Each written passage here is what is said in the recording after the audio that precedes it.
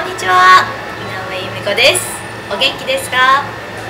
私井上由美子は相変わらず元気です。10月26日に11作目「みなと夢酒場」が発売になりました。早いよな。もう11作目なんですよね。デビューして7年経ちました。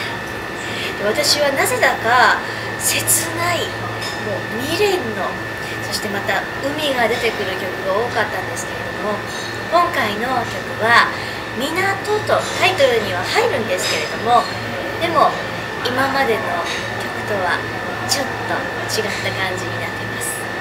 同じ未練は未練でもこう泣いてすがるんではなくって、もう自分もそれなりには毎日を充実させながら楽しみながら、でもやっぱりあの人を今でも忘れられない、どっかにあの人がいるような、そんなこう昔を懐かしみながらいる女性の心を歌ってるんですけれども、なんかね、歌った後で自分が歌ってるのを聞いた後は不思議とあったかい気持ちになるんです。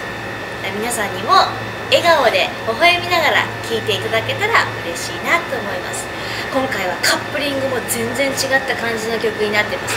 中野坂上っていうんですけれども、フォークっぽい曲になってます。演歌がちょっと苦手という方はこっちのカップリングの曲の方はどうでしょう。ぜひ聴いてみてください。これからも井上由美子元気に明るく頑張ります。応援よろしくお願いします。